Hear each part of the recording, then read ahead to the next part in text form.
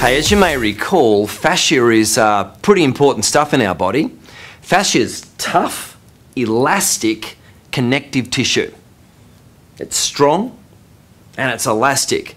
And fascia actually has a very big role in how a muscle operates. The very outside covering of a muscle is in fact fascia.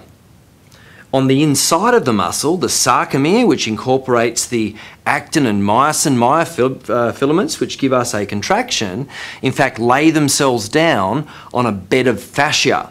So fascia penetrates and permeates the entire muscle and allows us to spread tension through the muscle when the contractile proteins actually come into play.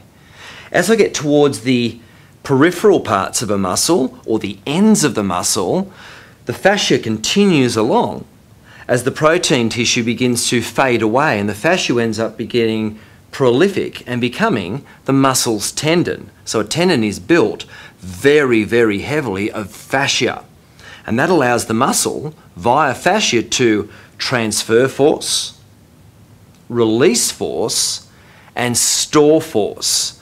And this is very important to us when we're considering the myofascial continuities, the continuation of muscles and fascia into one another that allow us to spread force across the body and in particular operate our sling systems.